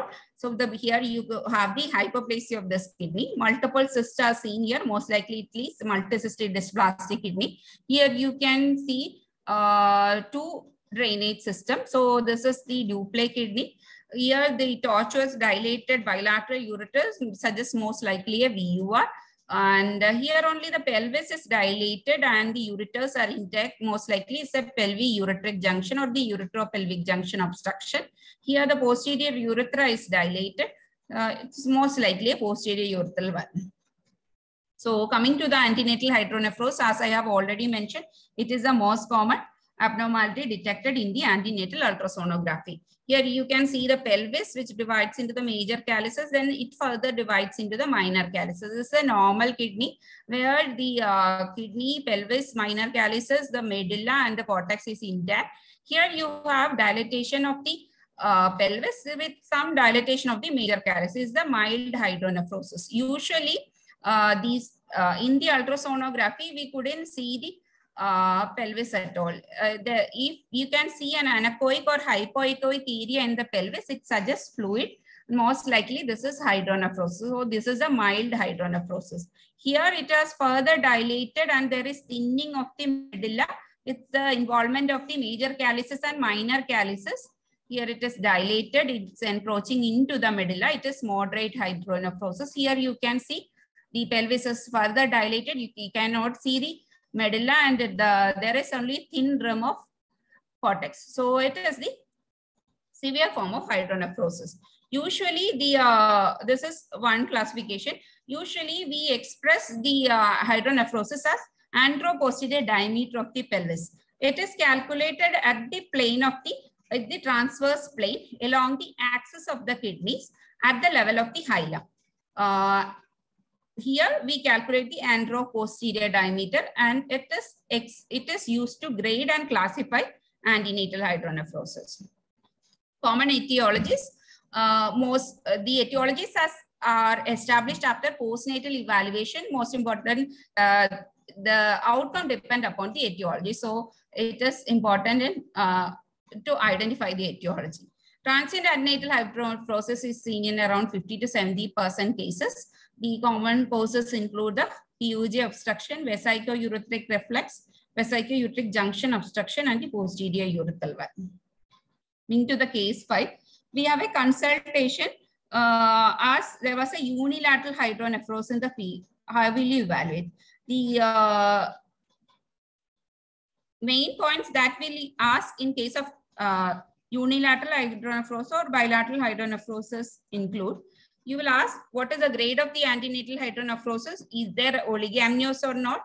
Is there dysplasia of the kidney or the contralateral kidney? Is there parenchymal thickening? Or is there extrarenal malformation? The diagnosis and grading of antenatal hydronephrosis is based on, as per the ISPN 2013 guidelines, it is based on the anteroposterior diameter that I have already shown in the fetal renal pelvis. The antenatal hydronephrosis is present if the second trimester APD is more than 4 millimeter or the third trimester APD is more than 7 millimeter. If it is more than 10 in the second trimester and it is more than 15 in the third trimester, it is graded severe. Another grading system is SFU grading system. The mild one is with the thin splitting of the sinus. Here you can see the major calyces are dilated, minor calyces are dilated. The last SFU grade 4, there is parenchymal thinning also, which is seen in the ultrasonography too.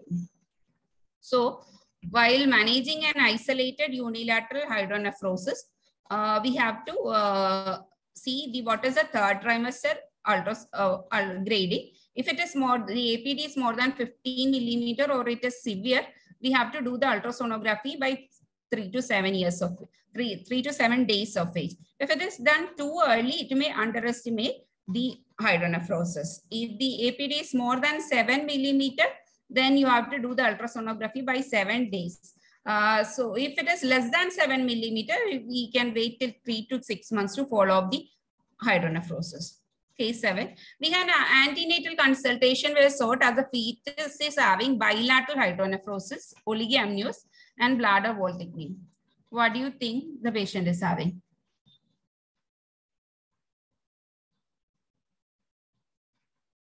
You have a bilateral hydronephrosis with oligohydramnios and the bladder wall is thickened. Yes, it is LV-ureteric junction. No, it is posterior urethral valve. Yes. So while we are suspecting a posterior urethral valve, we should see whether when did the oligoamnios appear. Check for the bladder volume. Is there dysplasia of the kidney? In some research setting, in some setting where the prenatal interventions are there, the amniotic fluid biochemistry is also checked.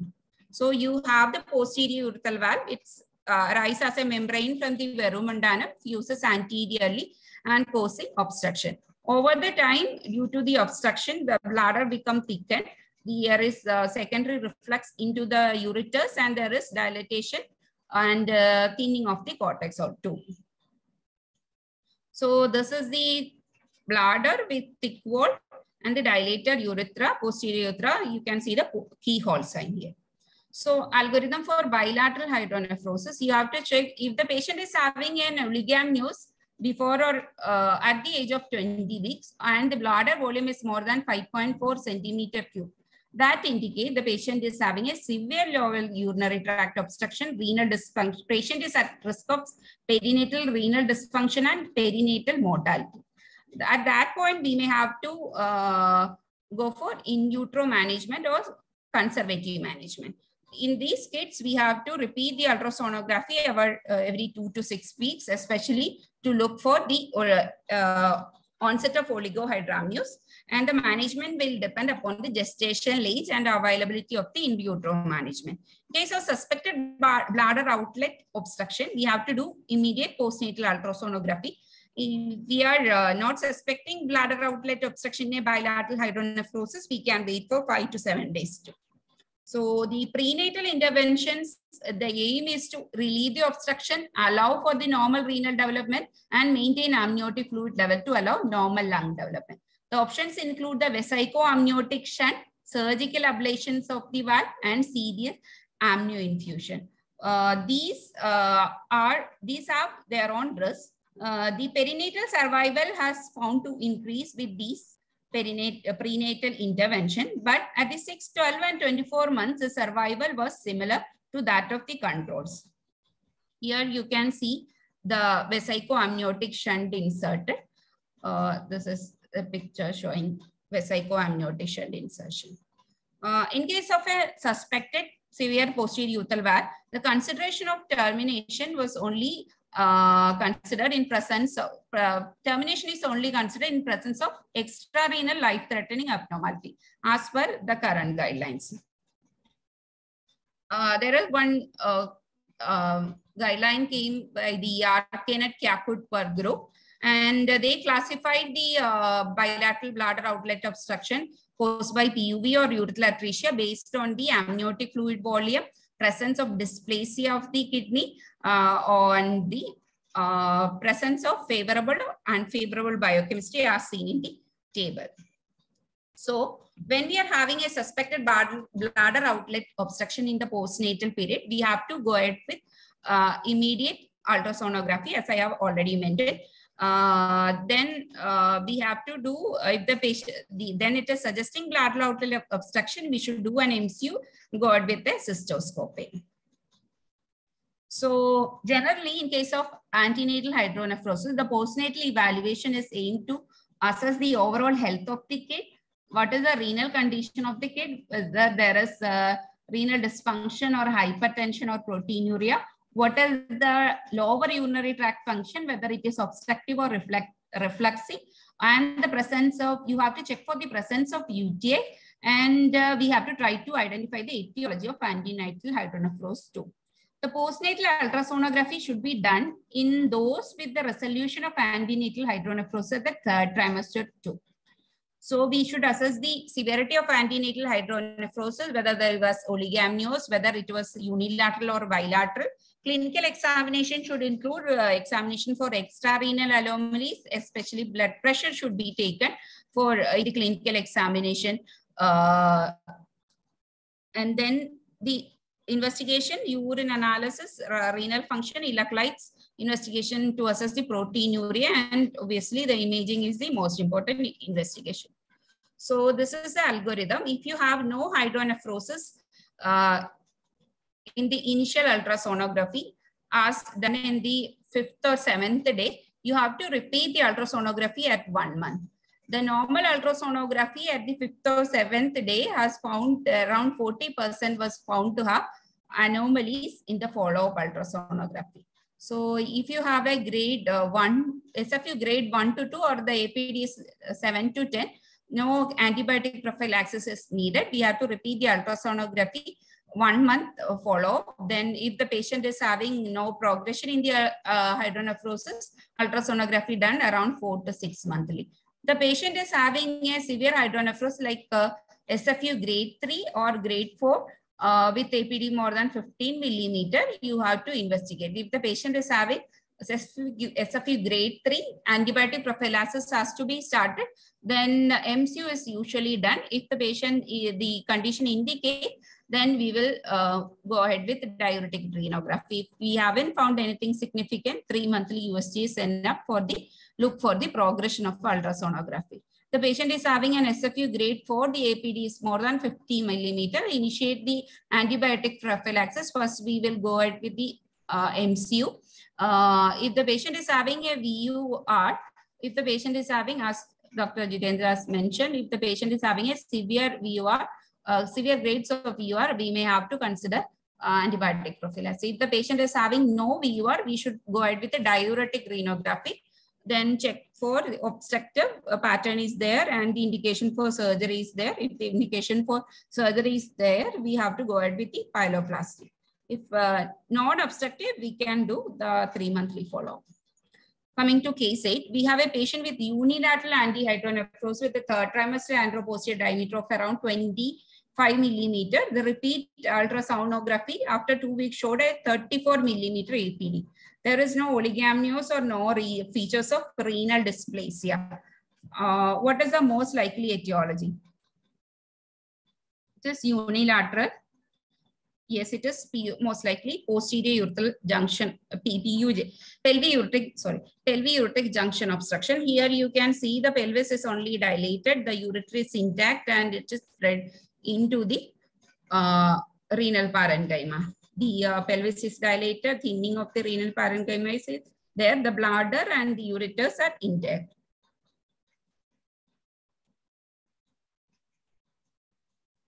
Uretropelvic junction obstruction or the PUJ obstruction, usually it usually present with a severe hydronephrosis. Only 8% have mild hydronephrosis and 23% have moderate hydronephrosis. The APD diameter is more than 30 and major calyceal dilatation is there and the parenchymal thinning, and the patient is having no VUR, or the patient is having an SFU 3 or 4 with VUR, we have to go ahead with a diuretic renography.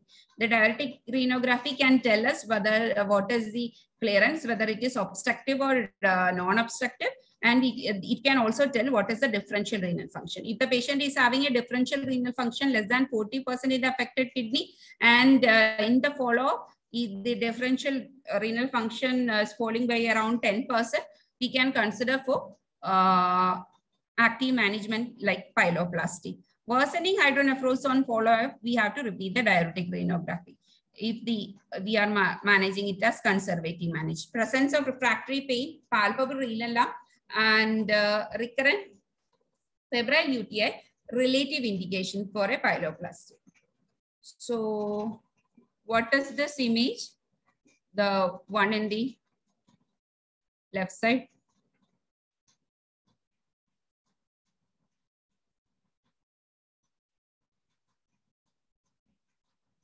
Anybody want to answer? It's a DMSA, though here the right kidney, we can show there are no photopenic areas and borders are clean. Here in the left kidney, you can see there are multiple photopenic areas and the kidney is slightly small. Here, this is the DTPA. Here, normal uptake and excretion. Here, there is normal uptake, but after giving the furosemide 2, there is retention of the isotope that suggests an obstructive clearance. Here also there is uptake and retention, but after giving the furosemide, patient can excrete the technetium. So this retention is due to dilatation of the pelvis only. It is not due to obstruction. This suggests an obstructive clearance.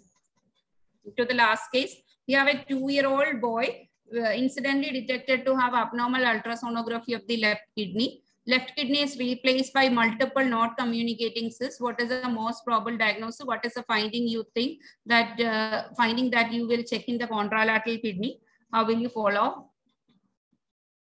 Any first answer is enough.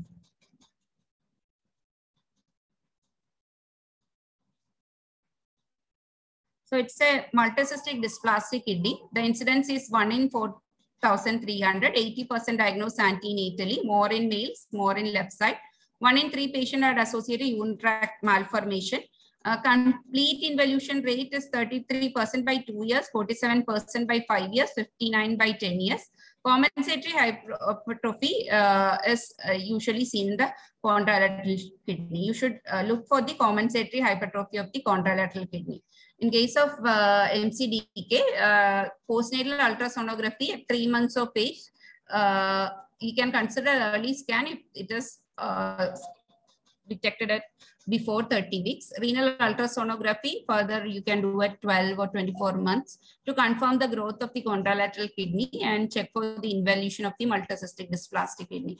If the contralateral kidney is growing well and no other abnormalities, you have to proceed with the annual blood pressure, urine analysis, and urine protein analysis.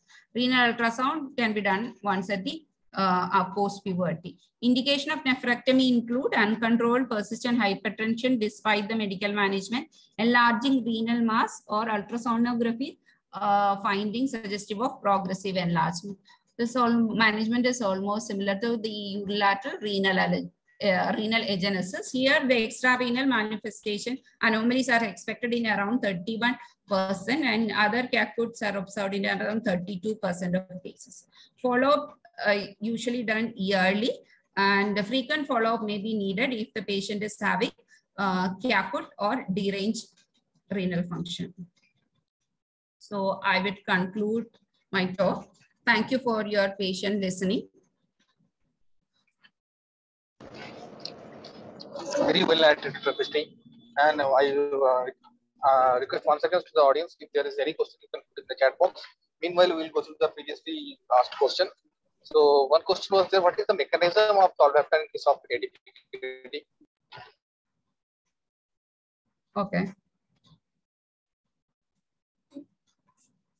The tolvaptan is a V2 receptor antagonist, and one of the mechanism which is attributed to the increase in kidney size or progression of the kidney ADPKD is the cyclic AMP dependent mechanism. The tolvaptan is found to decrease the cyclic AMP level at the tissue level. That is the mechanism. That's a main mechanism. I'm sure there are main other mechanisms. This is a main mechanism. It will decrease the cyclic AMP at the tissue level. Second question is how to manage a single kidney with MCDK. Single kidney with MCDK. Okay, you have only one kidney and that kidney is having multicystic. That is not possible. Probably that is not comfortable to like. If you have a single kidney with cyst, that may be the question. Yeah, right. Maybe hypodysplasia single kidney was the what the audience tried to ask, that hypodysplasia single kidney. Any guideline, any suggestions to manage that? I'm not aware of any guideline. It's like a dysplastic kidney while you are managing. You have to, it's like a protective mechanisms you should be aware of. It's like ensure adequate hydration, avoid nephrotoxins, and whenever there is hypertension or proteinuria arise at some point, they may arise. You have to manage actively. Nephroprotective measures should be. Yes, for mild to moderate type of antenatal. Mild to moderate type of antenatal hypertension. Is there any time gap for the first ultrasound postnatally to be done after 1 day or after 2 days like this? Yes, sir. And if it is done very early, then is there a chance of overestimation or underestimation of the hypertension? Sir, initially, the ideal time recommended is usually ultrasound is preferred before discharge. So if you do the ultrasound early, too early, it's like first, second, or third day, that keeps some oliguric period that will underestimate the ultrasonographic findings. Underestimate the antenatal hydronephrosis. The antenatal hydronephrosis as measured by APD will depend upon the position of the child, hydration status of the child, and what is the bladder, is it is underfilled or overfilled. These things will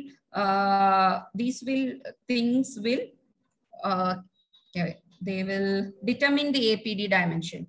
So initial ultrasound will underestimate the antenatal hydronephrosis. Even so, before discharge, it's the dates like 6th to 7th day, or 5th or 6th or 7th day, you can do an ultrasonography. But if it is normal, you have to proceed with an ultrasound at 1 month, because I have already mentioned these days when the ultrasonography is reported normal, repeat ultrasonography shown abnormality in around 45% cases. 45% cases. So that is. Okay. Any protocol for incidental finding for single visualized kidney with normal function? Normal GFR, done ultrasound for some other results and found to have a solitary kidney.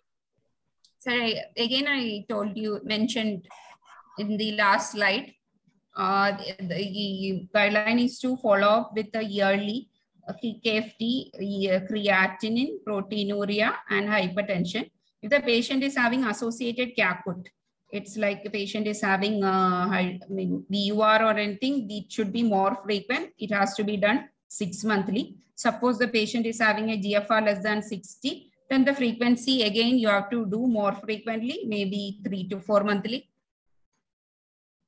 Okay, that's fine. And the key message is that kidney size should be at least bit higher than the normal size. There should be some compensatory hypertrophy.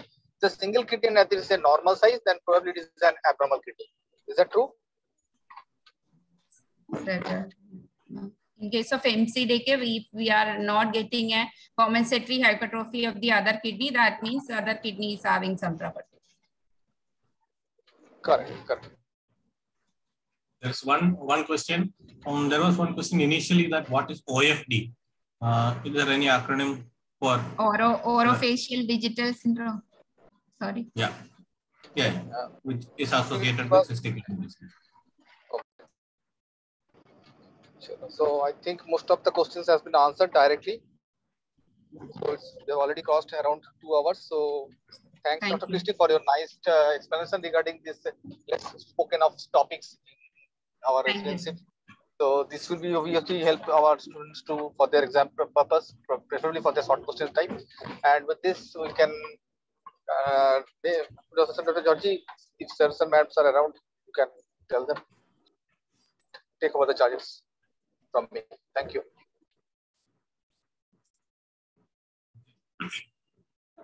Yeah, any comments thank from you all for your participation. All right, so I think we can wind up the session. Thank you, Professor Baka and Dr. Aditi for joining in. Also thank the speakers, Dr. Jitendra and Dr. Christie. So see you all next weekend for the next 4 sessions.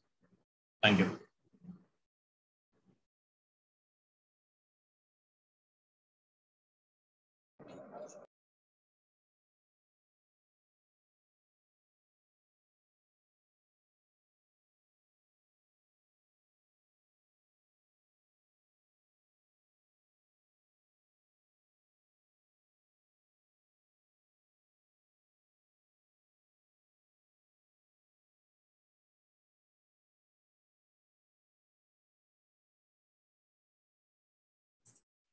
Next session will be on Saturday, next Saturday evening 6:30. Link will be sent to all participants. Thanks to all the audience. Thanks all. Good night.